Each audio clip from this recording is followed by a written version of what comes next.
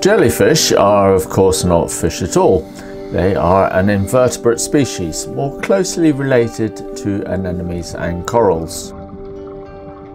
They are remarkable animals and have been around for 500 million years, and despite the general trend of marine life suffering greatly from climate change, pollution and overfishing, jellyfish are doing extremely well.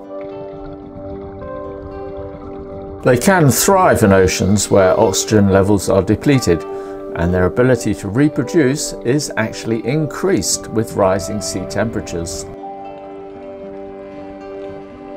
It is now believed they detect ocean currents, even without a clear physical reference point, which is a remarkable thing to do. They can also detect the Earth's magnetic field, using it for navigation, and are often seen swimming against the tide. They are not the simple organisms we often claim them to be.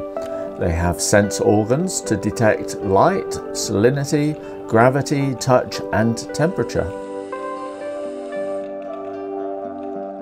Jellyfish are able to congregate in blooms consisting of hundreds to millions of individuals at certain times of the year.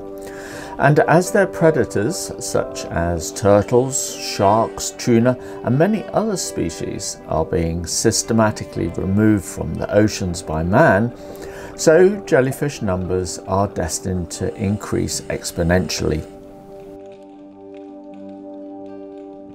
This ultimately has a huge and devastating impact on wild fish populations as well as aquaculture industries. The jellyfish have been a crucial part of their ecosystem in the past, but we do not want them to be a dominant feature in the future. We must take serious note of this rather than try to ignore the negative effects each one of us has on our oceans.